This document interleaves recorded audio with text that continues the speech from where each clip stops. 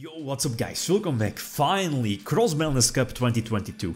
I had this scheduled like some time ago, but then Konami decided to drop Master Duel, to drop a new ban list and so on and so on. But finally, we can reveal the 32 decks from this year. So as you know, or at least if you know, or if you're new to the channel, the Cross-Banlist Cup is a series that returns a yearly short set.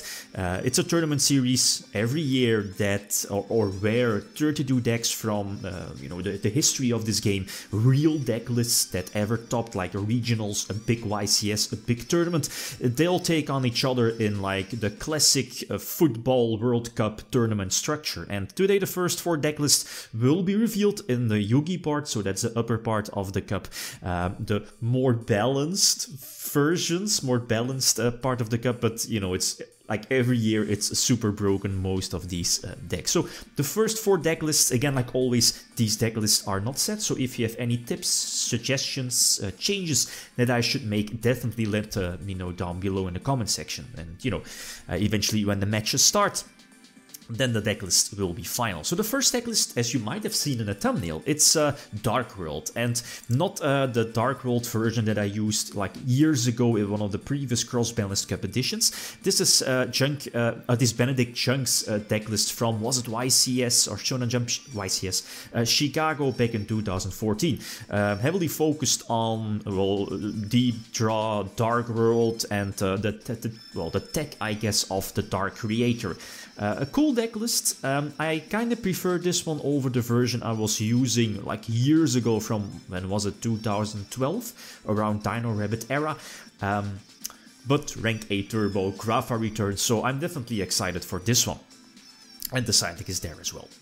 The second deck is...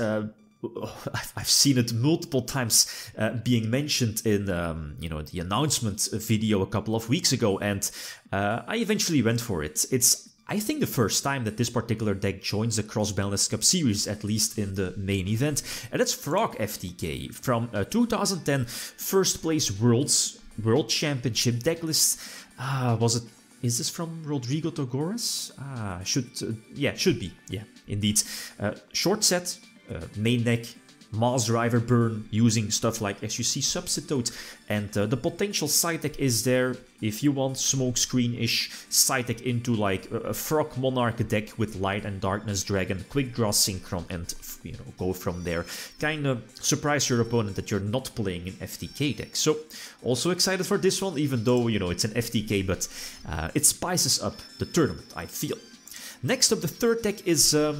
was it featured last year? I don't think so, at least it was a variation. But Teledat returns this year, a decklist from 2009. First place decklist by Jerry Wang. If you're an old school player, that name should ring a bell.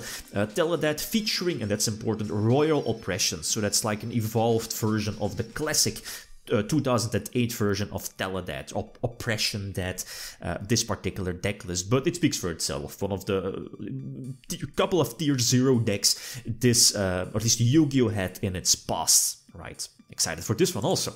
The last one, it's a cool one. It hasn't been featured a couple of years. It has been a while when it last made, at least made its appearance here in the Cross-Banlist Cup series. But next up, Macro Rabbit. Again, a variation of Dino Rabbit from 2012.